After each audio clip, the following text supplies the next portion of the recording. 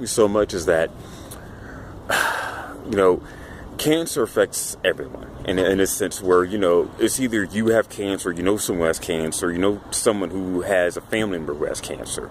The law of the internet doesn't allow for these things to stay in the people's minds. You know, I remember last year there was the Ice Bucket Challenge for a disease that really doesn't affect that many people, but when it does affect people, it's devastating.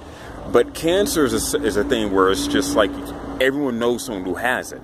And I would personally, someone who has cancer myself, I have stage 4A cancer, I would rather people donate to, you know, individuals or groups of people with cancer rather than these Sarah G. Goldman, like, breast cancer awareness things. Because I have no idea what the fuck that means, like, breast cancer awareness. Like, why do you need to donate to make someone aware of a disease? It makes no sense to me.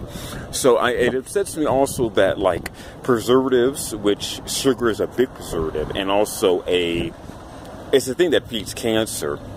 This is not being instructed in textbooks for kids. And like I said, everyone knows someone with cancer. So it just irritates me so much that things like slavery are being taken out of textbooks, but the idea of preservatives that may induce cancer, that's just being bypassed completely. All you're pretty much given is like a pyramid. And, you know, things start getting a little bit strange. You start throwing in things that are organic, or things that your foods are not organic, or claim to be organic but they're not, or gluten-free. Like, no one really can really, the pyramid idea of, like, you know, your meat, your vegetables, and how much servings you take, you know, given, like, if it's, you know, sugars or starches or blah, blah, blah.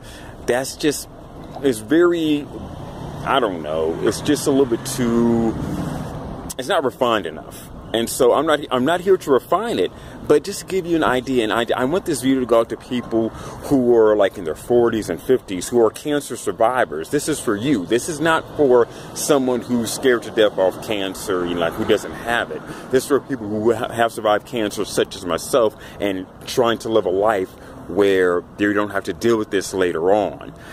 No guarantees. I'm not selling you any sort of mysticism, okay? There's no guarantees. I'm just trying to do my best to help out those who have survived cancer and trying to move on. So let's go into the supermarket, okay?